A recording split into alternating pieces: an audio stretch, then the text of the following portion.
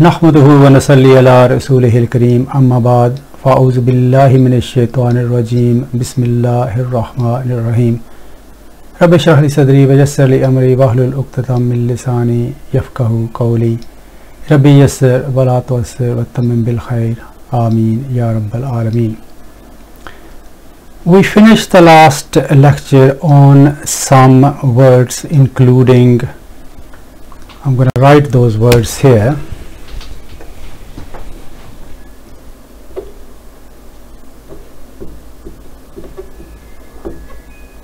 Insan, insanun, if we fully vocalize this. Ikra,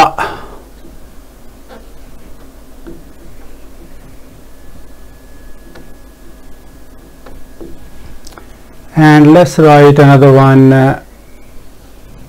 fi. Okay, so just to recap, we said that insan is noun, ikra verb, and this we defined loosely as particle. Okay, so what is the Arabic terminology? So the Arabic terminology is noun, we call it ism,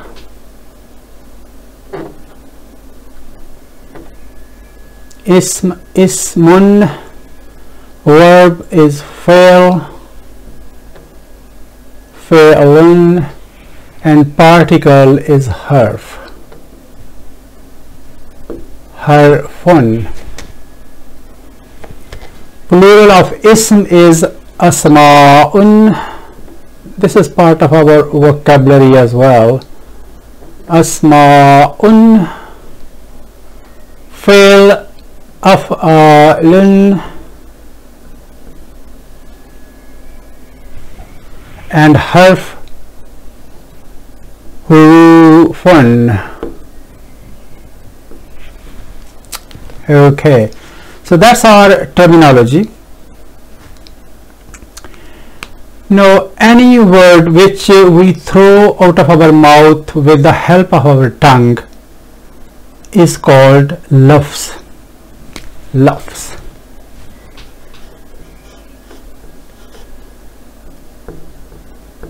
Lafzun. Lafz. So lafz is Arabic word, the translation of which is in English is word.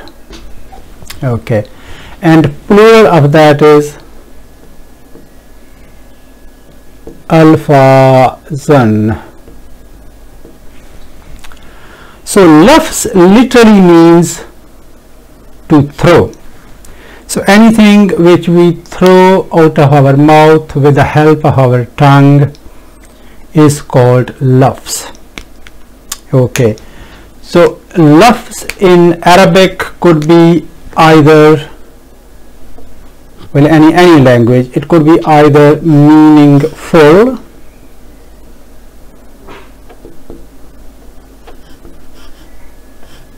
or it could be meaningless.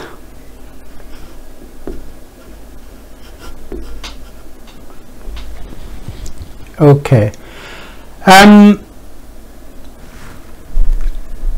those who live in England, they are very familiar with this old BBC soap.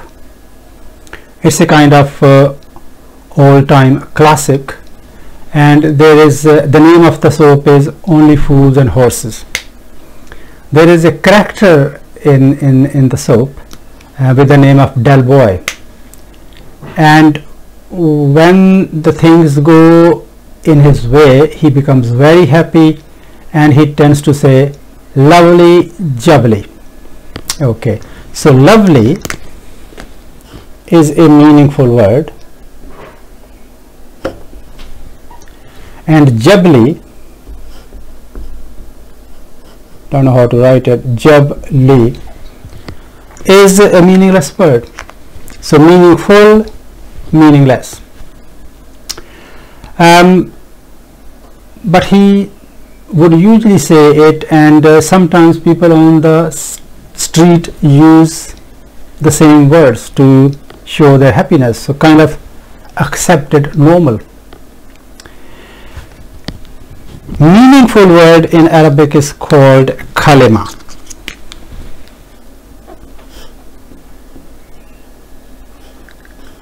Kalimatun, and plural will be kalimatun.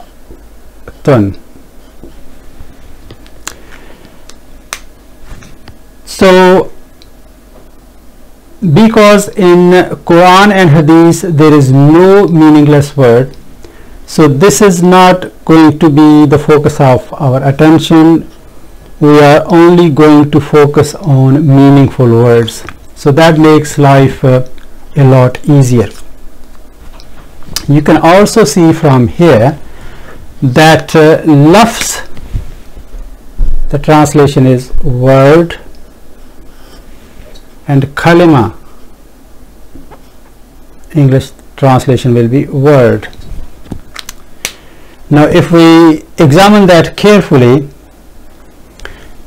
every kalima is lafz, but every lafz is not necessarily kalima. So just saying word, we will not know really what we are talking about, whether it's lafz or kalima, unless we say meaningful word and meaningless word. So this language is really logical. Let me wipe this off.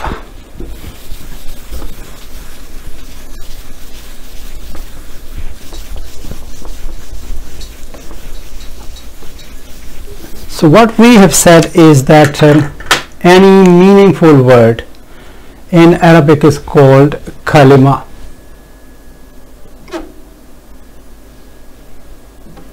Kalimatun. Okay, so kalima is basically of three types.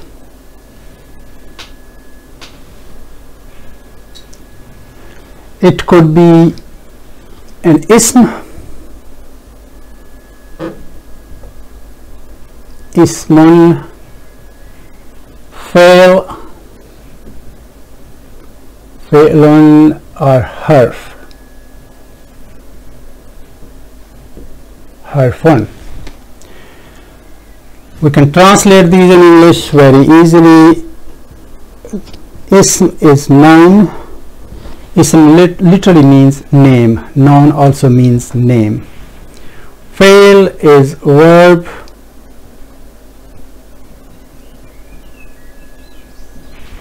And harf we loosely translated as the particle.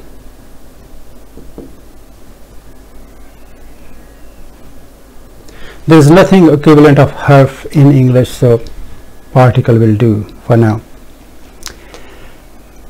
Now in English we have 8 or 9 parts of speech, and here these are the parts of speech, and there are only 3. So these are basically parts of speech. So in Arabic there are 3 parts of speech: ismun, failun, harfun. And how come in English we have 8 or 9? So that's not really a problem, and especially some of the English speakers will say the basic parts of speech in English are also noun and verb, and everything else just fills in and plays their role or its role. Under the category of ism, which we have loosely translated as noun, we have actually noun under this category, the English noun, and then we have pronoun, we have adjective,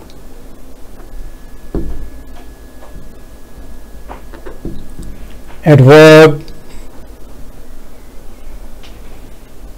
and interjection.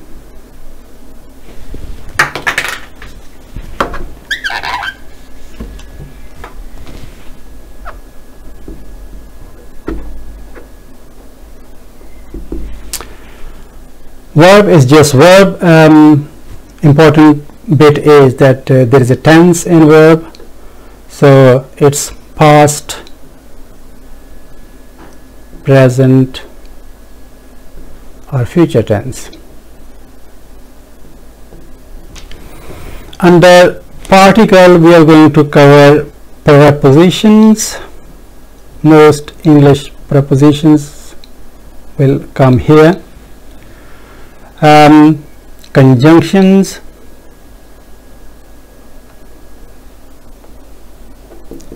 and in Arabic there are other words which come under the category of harf, but there is no equivalent in English really. For example, one of the words is inna. We are all familiar with it because we read Quran. Inna. Inna is a particle of emphasis in Arabic. Wal asri innal insana lafi khusr. Yasin wal Quran al Hakim innaka laminal mursaleen. So inna is one of the haruf as well, but it doesn't fall under these two categories.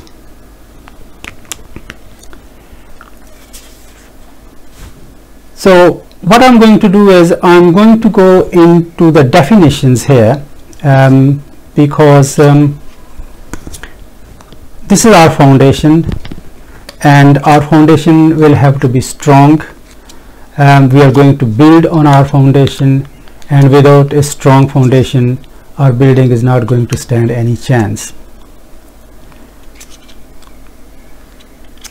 What is noun? Noun is name of a place, person, thing or an idea. Let me write down here.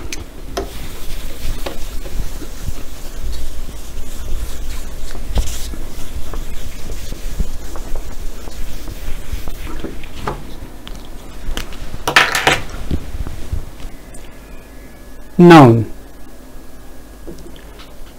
name of person, place,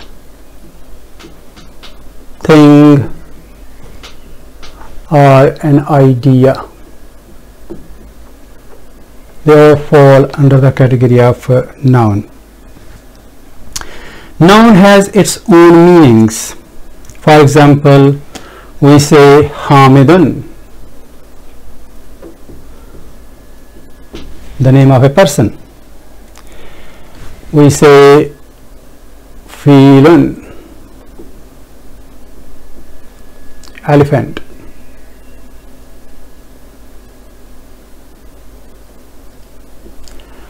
We say Tiflun,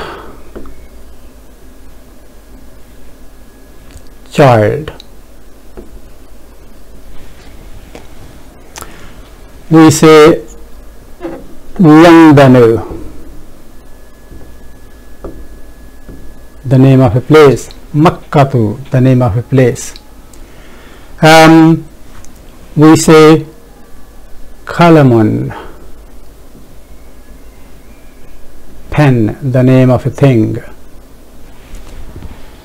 And on top of that, all the emotions such as anger, affection, happiness, these are all nouns.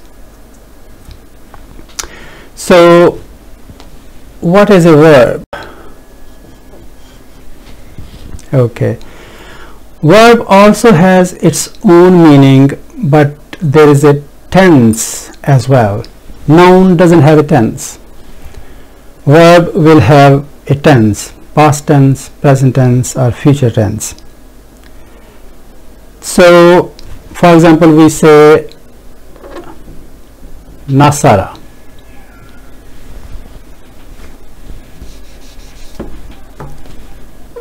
he helped, past tense. We can say Yakra'u, he reads, present tense.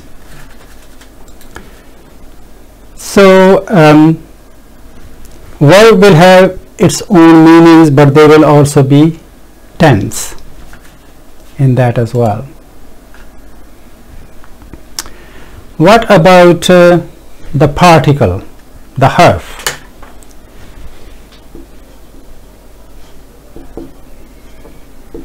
Particle. It has kind of meaning in itself, but to elaborate its meanings, to express its meanings, it is going to need the help of another word. It could be a verb or it could be a noun. For example, if I keep on saying in, doesn't really mean anything. On the other hand, if I say in the room, so it makes sense. If I say under, doesn't make sense. If I say under the tree, so then it makes sense. So the particles need the help from another word to express their meanings, to make their meanings clear.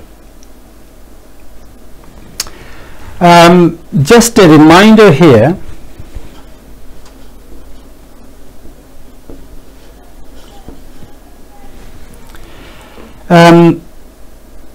act of doing something is a verb, but the action itself is not a verb.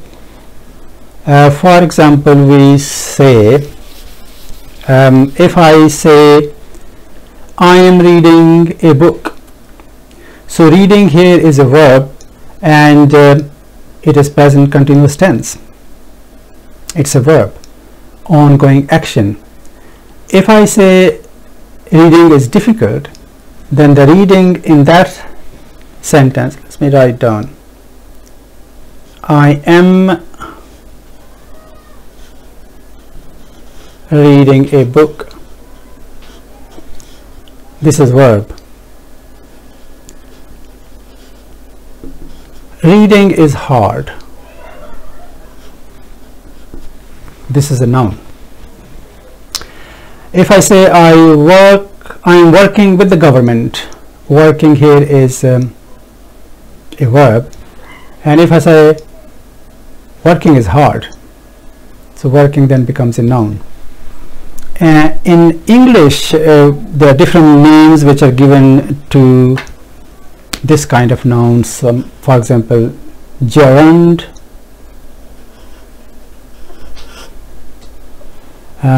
we can say infinite. You can revise your English here as well. We can say verbal noun.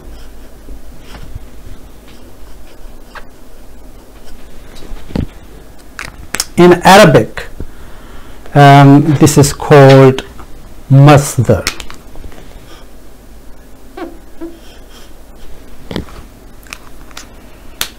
So masdar is a really very important concept in Arabic. We also see masadar in Urdu as well. Quran is full of masadar, and one day inshallah we will have a separate talk on the topic of masdar. It is very important, and we will know especially the difference between masdar and noun.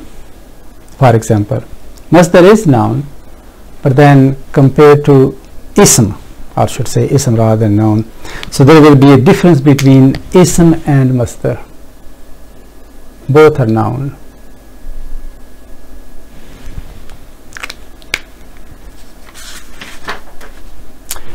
Okay, so let me wipe this.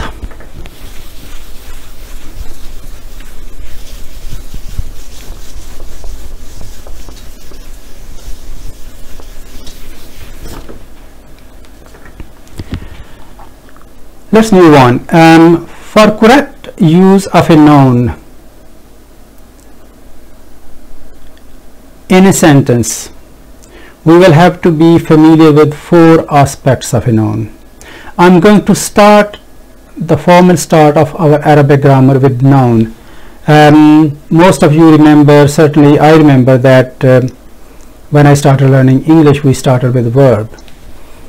But in Arabic, because we can make sentences without verb in Arabic, so it's completely okay to start with noun, and you will see that it will make sense to start with noun. So I was saying that for correct use of a noun in an Arabic sentence, we will have to be familiar with 4 aspects of a noun. If we will have to examine a noun from 4 different angles. And if we are not familiar with these 4 attributes of a noun, we are going to make mistakes in the formation or formulation of sentences. For example, we will have to know whether a noun is definite or indefinite. Definite or indefinite.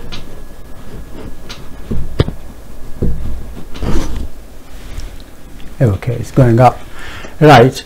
In English, we loosely say proper noun,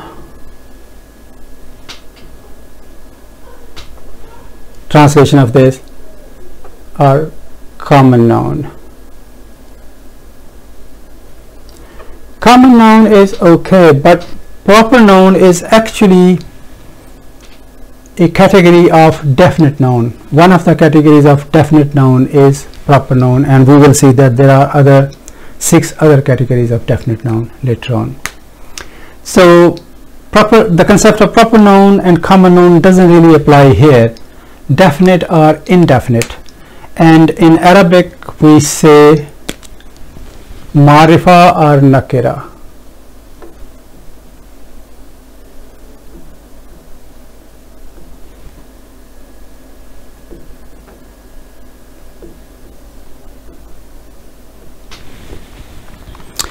So from its definiteness point of view, a noun will either be marifa or nakira.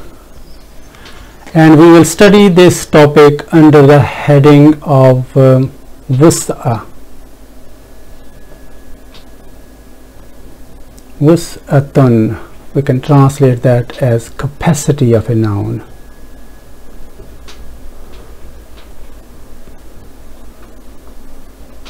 In English, I remember we said the kind of noun or the type of noun, whether a noun is proper noun or a common noun. But that concept doesn't really apply here. We will have to say either a noun is definite or indefinite, marifa or nakira. And the concept of wus'a, its capacity, makes sense here. For example, if I have 30 people sitting in front of me and I say, can Hamid fetch me a glass of water? So hopefully Hamid will go and bring me a glass of water. On the other hand, if I say, can someone fetch me a glass of water please? So the capacity here, the possibility here is 1 out of 30 now. Initially the capacity was limited. There was only one person, hopefully there was only one Hamid there. So the capacity of that noun was limited. But when I said can someone, when it became nakira, when it became indefinite, so the possibility increased. Its capacity became wider. So common noun has wider capacity. Indefinite noun has wider capacity. On the other hand, indefinite. On the other hand, definite noun is bound to have a limited capacity.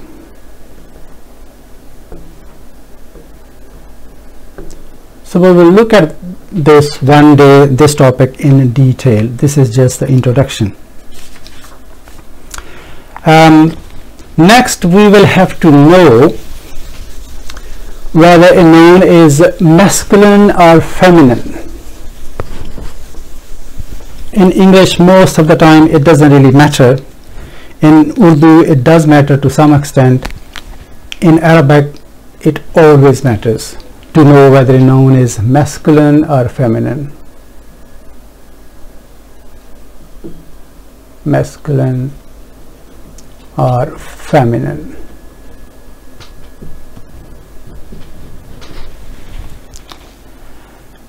In Arabic we say muzakkar or muannas. So we will have to know whether a noun is masculine or feminine, and this we are going to study under the topic of gender. In Arabic we call it jins.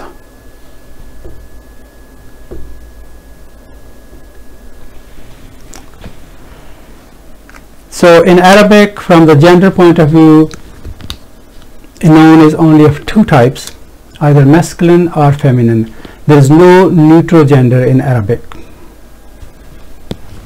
And I have used the terminology masculine or feminine. I didn't say male or female. Male or female is more to do with the sex of a noun, and it applies to humans and lower animals. But in reality, in Arabic, every noun can have a gender, which we call grammatical gender. For example, table, chair, book, qalam, they will all have gender.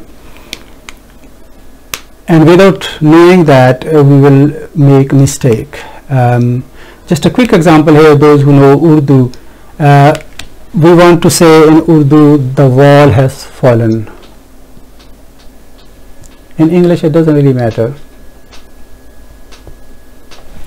In Urdu, if we say diwar gir gaya, that will make sense but grammatically incorrect, because diwar in Urdu is feminine. So the correct way of saying will be diwar gir gayi. So the wall has fallen. In English it doesn't really matter. In Arabic this is very, very important. And after that we will also have to know the number of a noun. Number. It could be singular or it could be plural. But in Arabic there is a third category or type, which is that of dual. In Arabic the plural starts from 3. In all the other languages which I know, the plural starts from 2. Singular is singular, and 2 and then onwards, that's all plural. In Arabic there will be a separate word for dual, and the plural starts from 3. So singular is wahid, wahidun. This will be tasniya.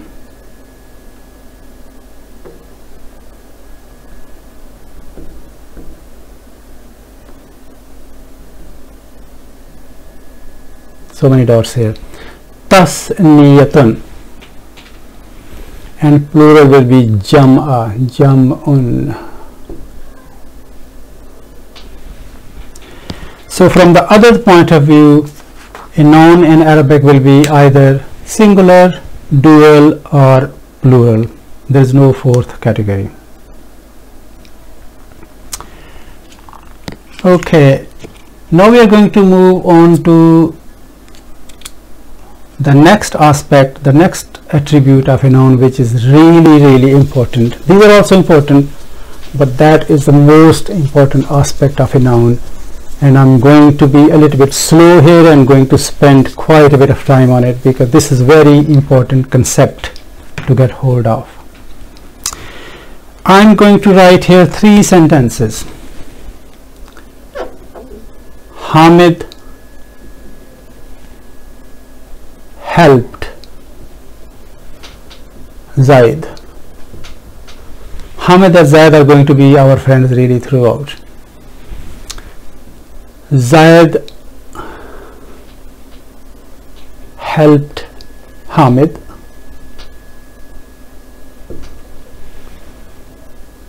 Zaid helped Hamid's brother.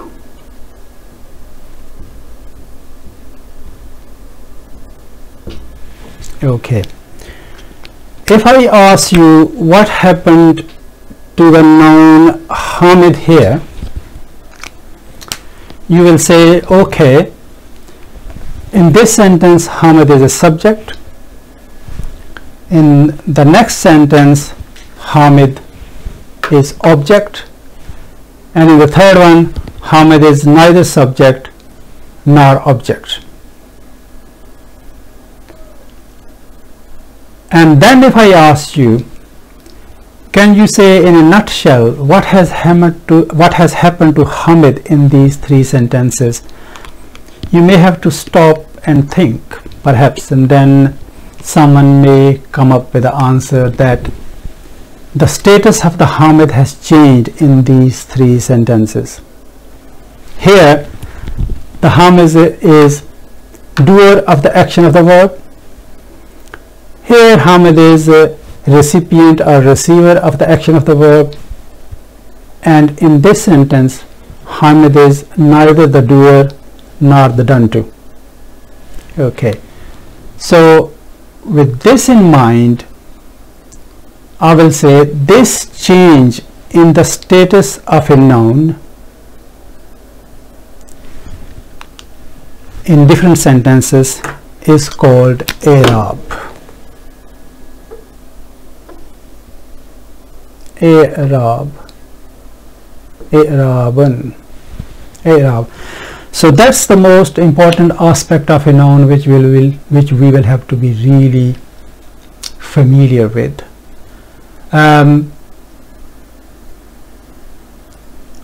Okay, let's go one step further. I'm going to write three more sentences here.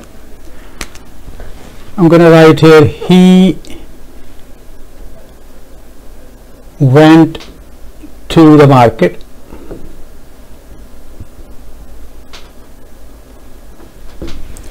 His car broke down.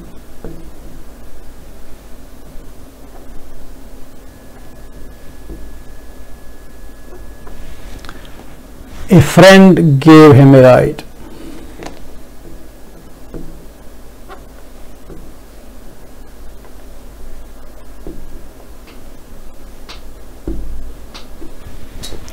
Okay, so what I have done here is that I have changed Hamid into the relative pronoun. So he here is Hamid. Okay, remember in Arabic pronouns are also ism, they come under the category of ism. So noun is ism, pronoun is also ism, and in this example here the ism has changed again in these three sentences. Here he, which is the same noun as Hamid, is subject because clearly Hamid went to the market driving a car, so he was driving car, so he's subject, doing something, doer of the action of the verb. Here Hamid is object because Hamid is not active here, someone else is helping, and in this case Hamid is again an additional state. Hamid is mentioned here because of his relationship to another noun, because of Hamid nouns, its connection to another noun. Hamid as a noun, if I use, I will say its connection to another noun. Okay, so again status of Hamid has changed here, but in these examples something else has also changed. And what is that something? If we focus here on he, his and him, we will see that the appearance of the noun, appearance of the ism has changed. How has it changed? The change has occurred in the end part of the ism, not the initial part but the terminal part of the ism. The change has taken place. This ism ends here with E, this ends with S, this ends with M, and that is very important in Arabic. having said all this, I can redefine Iraab and say change in the status of a noun accompanied by change in its appearance without any change in its meaning is called Iraab. Meaning of the noun does not change. Hamid is Hamid here, Hamid here, Hamid here. Status of Hamid has changed, but not the meaning.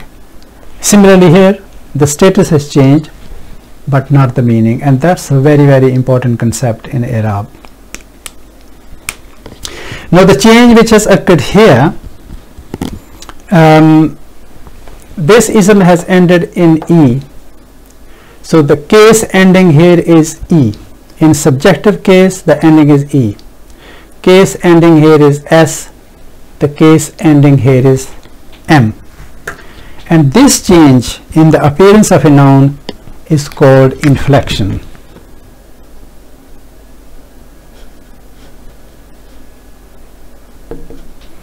And this inflection, when it is applied to a noun, is called declension.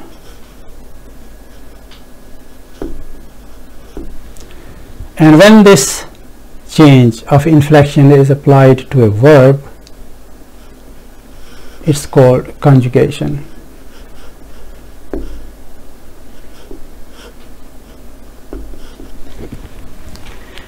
So the nouns in Arabic, they decline.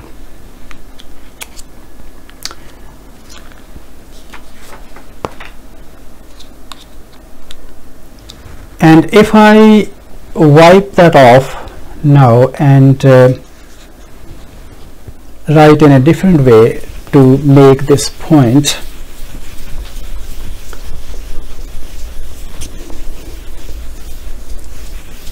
my children tell me that declension of nouns also occurs in other language. It doesn't apply to English really. Iraab in English is I like you, you like me. That's all the Iraab in English is. French, there is no Iraab. But children tell me that declension of nouns occur in German, in Russian, and in Latin, for example. But that declension which occurs in those languages is not really similar to Iraab. So Iraab is unique to Arabic. Only the sister language Hebrew perhaps have some similarities, but no other language has Iraab. Let me write here these what has happened to Hamid here in these three scenarios. So we said the case ending. So the case ending, the first one is called in English subjective case. Three cases clearly. So the first one is subjective case. The second one is objective case. And the third one is possessive case. This is also a test of your English spellings. So this is old English terminology. The modern English terminology is nominative case,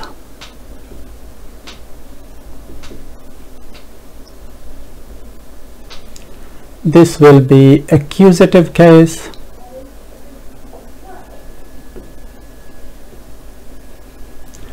and this will be genitive case.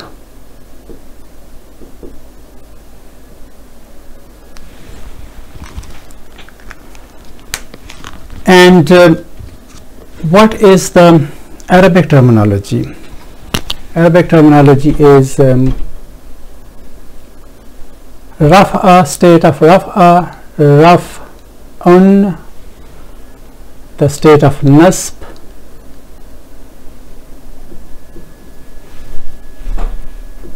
nasbun, and the state of jar, jarun. And these names are also very logical. Raf'a means to raise, to be high up, and a subject in a sentence is in a higher state because the person is active. The person who is helping others will be active, going around, making arrangements, etc., etc. And those who are in a less favorable state, they will be waiting for the help and just sitting at one place, so not as active, kind of fixed at one place. And nas means to be fixed in one place. For example, electrical pole is nasb to the ground. So objective case, nasbun makes sense. Jarun means to pull down, to drag along. And when Hamid's car broke down, Hamid didn't broke down, and because his car broke down, he was also dragged along and kind of became immobile, not as active as he was when his car was okay. So this is the Arabic terminology. This is noun, and its adjective form will be marfu. Halate rafa'a we can also call it marfu. Marfu'un. This we can call its adjective form mansubun.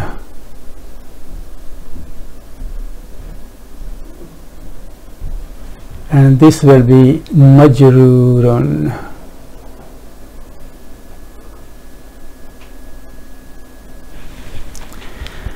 So in Arabic, a noun will be either in state of rafa, state of nasb, or state of jar, or we can say in Arabic a noun will be marfu, mansub, or majroor.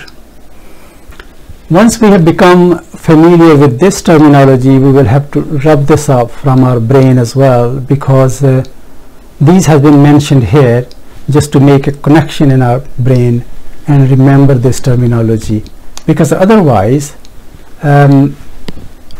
if a noun is in a state of rafa, will always be subjective case, but on the other hand a noun which is subjective case is not necessarily going to be always in the state of rafa. Similarly, a noun in nasb will always be objective case, but a noun which is in objective case is not necessarily always going to be in state of rafa. And that applies here as well, that a noun in state of jar will always be a possessive case, but a possessive case is not always going to be in state of jar. So it's important just to remember that terminology and rub this off completely. Okay, so let's look at what we have done up till now. So if we look at Hamid, so Hamid, state of rafa, Hamid, state of nasb, Hamid, and state of jar is also Hamid. In English, no change occurs. Pronouns in English may show change, and this will be he and him here, and majroor form will be his. And when we write this in Arabic, Hamid, we will write in state of rafa, we will write Hamidun. In state of nasb, we are going to write Hamidan, and in state of jar, we are going to write Hamidin. So you can see the change here has occurred, and it is in the terminal part, the end part of the noun, and this is in the form of dun, dan, and din. So the first part of the noun is the same in three states, and the second part, the appearance of the second part of the noun has changed. So just to save time, what I have done is I have written these states here, Right. Some vocabulary. So for example, we can start from Hamid. So it's Hamidun in Rafa, Hamidan and Hamidin. Kitabun, book, kitabun, kitaban, kitabin. Waladun, ladka. Waladun, waladan, waladin. Bintun, ladki or daughter. Bintun, bintan, bintin. We have here Jannatun, garden, Jannatun, Jannatan, Jannatin. Sma'un, sky, Sma'un, Sma'an, Sma'in. Ibrahim, Ibrahimu, Ibrahima, Ibrahima. Name of a person. Jahannamu, Jahannama, Jahannama. Masajidu is plural of masjidun, masajidu, masajida, masajida. And then we are familiar with these words. Haza, used for this, demonstrative pronoun. Haza, haza, haza. Allazi is a relative pronoun. Allazi, allazi, allazi, very commonly used in Quran. So what's happening here? If you examine carefully up to here, Sama'un, there are 3 states and 3 forms. 3 states and 3 shapes of the noun. Here, on the other hand, we have 3 states but 2 forms. So the form of the noun in nasab and jar is the same. And here 3 states, only 1 form, and the shape doesn't change in Rafa, Nasab or Jar. So what we call these, this will be up to here 85% of nouns will behave that way. 3 states, 2 forms. 15% will behave like this.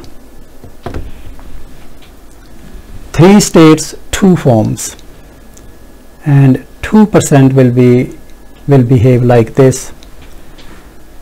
3 states, only 1 form. They will not change their shape at all. But it will not really be difficult to recognize them in a sentence, because in English it was very easy. It's Hamid, Hamid, Hamid in English, and we knew when was Hamid subject, when was Hamid object, and when was Hamid additional in a possessive state. So it is not difficult to make that out. Although we said he, him, his, 3 different, but if we use she, that will be she, her, her. And also in a sentence we can make out where her is, what state, objective or a possessive state. So it becomes quite clear in a sentence, the composition of a sentence, the construction of a sentence.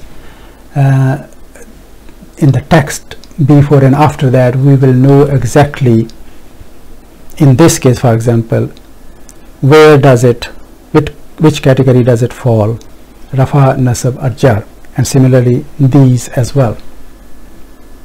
So we are going to study these 2 categories later on in detail. There is another point which I want to make here at this stage, and that is that if you look carefully here, I'm sure you have noticed that already, that when we write a noun in nasb, we add alif. This is a spelling rule. Okay, it doesn't change the meaning of the noun, it's just a spelling rule. We add alif here. So majority of the nouns will take alif at the end of the word in state of nasb. However, there are 2 exceptions to this rule. There are rules and there will be exceptions. So we are going to study rules, and we are also going to study exceptions to those rules. There will be only few rules, there will be no exception at all, but most of the time there will be exceptions. So in this case there are two exceptions. If a noun ends in tied up ta, the circular ta, then when we write in nasb we do not add alif. And the second thing is, if a noun ends in hamza and before that we have alif, again we do not add alif here. So these are two exceptions. On the other hand, you have also noticed here, I'm sure you have, that when in this category of nouns, when we write them in the nasb and the jar form, one, the appearance is the same, and second, when there is no tanween, we do not add alif here. So Ibrahimu, Ibrahima, Ibrahima, Jahannamu, Jahannama, Jahannama, no alif here. Masajidu, Masajida, Masajida.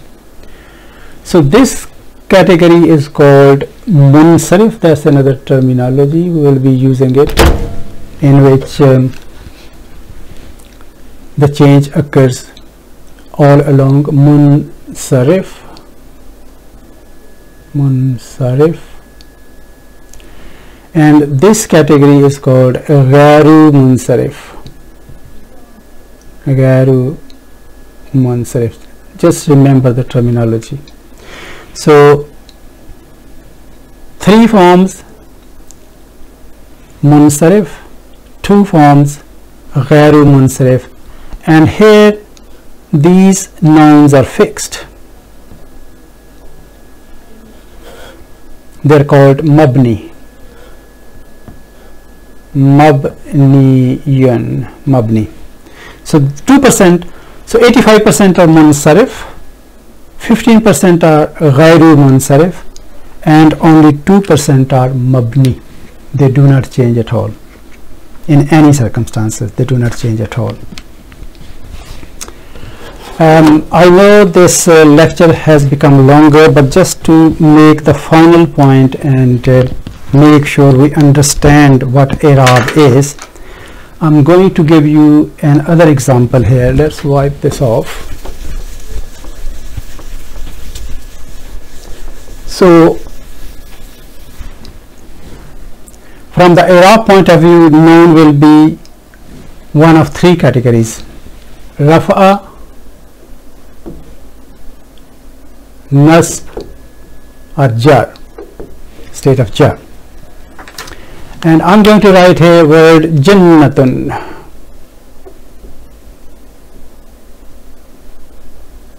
Garden. Here it will be Jannatan, and here it's going to be Jannatin. Okay, so the change has occurred in the end part, the terminal part of the noun, and that's what Iraab is. On the other hand, if I write similar words here, like I will write, for example, Jinnatun, is rather than fatha is kasra here, Jinnatun, and another word will be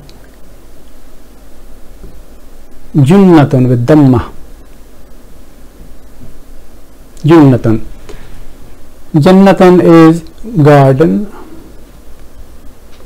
Jinnatun is madness. You can see the word jinn in it, I think. Jinnatun is madness, and Junnatun is a shield, a protection. Okay, so what's happening here is that the change has occurred in the first part of the word, of the noun. That change is not Iraab. That change will change the meaning of the noun. But Arabic change which occurs in the terminal part of a word, of a noun, that will not change the meaning of the noun. It will only change the status of a noun in a sentence. So I hope the concept of Iraab has become clear here. The concept of Iraab is going to evolve as we go along on this journey of learning Arabic grammar. just the last point before I stop. Imran Khan, this is not political at all, by the way. How do we write Imran? Imran we write with N. Imran Khan.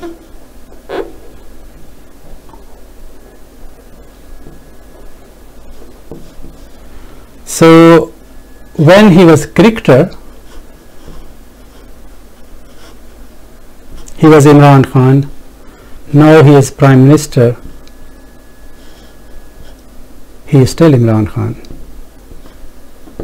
So status of Imran Khan has changed, but the meaning of Imran Khan hasn't changed. I hope that has made sense to you. Subhanakallahumma wa bihamdika ashhadu an la ilaha illa anta astaghfiruka wa atubu ilaik.